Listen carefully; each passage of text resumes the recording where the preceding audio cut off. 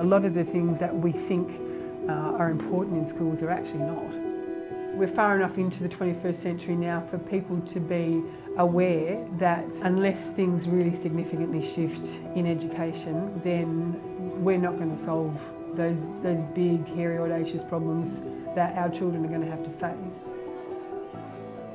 We don't need to improve schooling, we need to change schooling. The improvement is improving a broken model. It's not fit for purpose in the 21st century.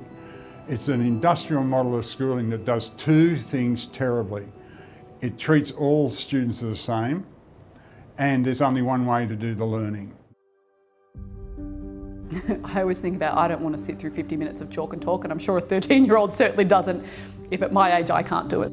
If we don't move away from the egg carton mass production model, we are doing the next generation of students a great disservice. Students are demanding something different. I mean, we've got to make sure that we deliver education the way students need it and that the way that students want it, not the way that we expected it 10, 20 or 30 years ago. Parents know engagement when they see it. When the kids come home from school, bursting to tell you about the learning they've been doing, high five, you're on board.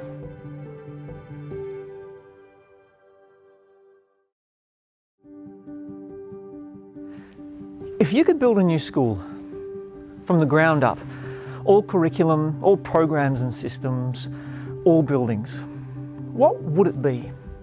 Or what could it be? What problems would you solve? What rookie errors would you avoid? What knowledge would you need? What moments would you seize?